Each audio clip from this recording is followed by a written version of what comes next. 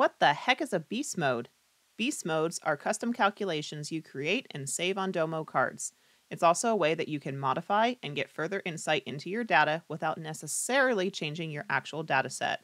Now, I'm going to show you how to use these functions in beast mode. If you want just the count, average, or sum, you can do that much more directly by just changing the aggregation of your metric itself.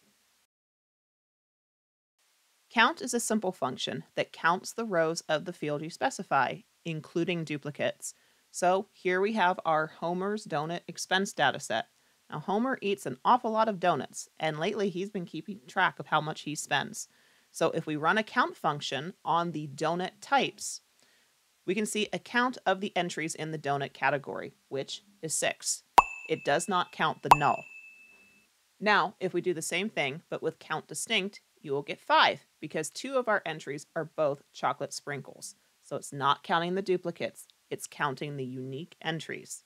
Now I'm going to show you something tricky which you might run into. Here we have our count and our count distinct, 6 and 5, which we've already been over. Let's go ahead and drag in the donut type.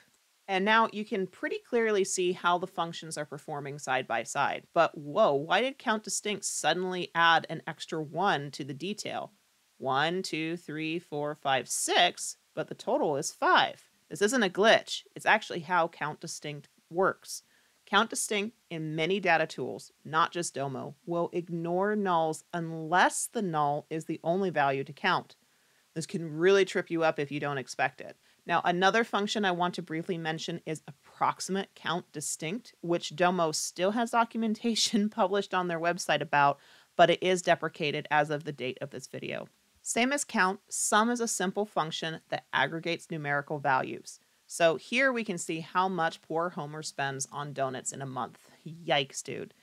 Now, sum distinct will sum the numerical values for the unique values in the dataset, not the unique donuts, the unique values.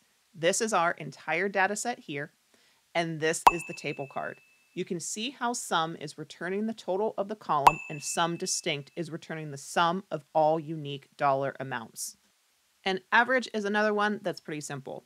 It is just the average value of the selected metric.